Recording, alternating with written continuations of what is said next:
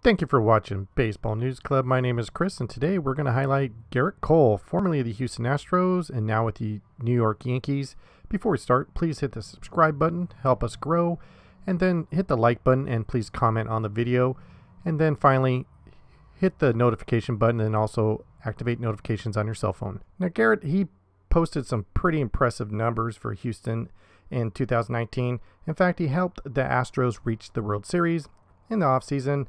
The New York Yankees gave him a big old contract, so he's pretty much set for a while. He had a little bit of a bumpy start to the season, but then he caught fire. In fact, the second half, he posted a 1.79 ERA. That is pretty remarkable. Cy Young Award candidate. He's been 3 times in the top 5 for the voting. Batters, right-handed and left-handed, batted under 200 against him, and home or away, it did not matter what stadium he was in, he was solid. In fact, down the stretch in September and October, he posted a 1.07 ERA. Now for his pitch types, he's going to throw fastball right around 97, 99, a slider around 89, curveball drops it down to around 82, and then a changeup comes up around 88.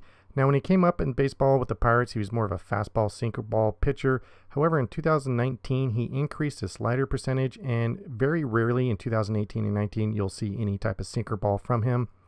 Thank you very much for watching Baseball News Club. Have a great day.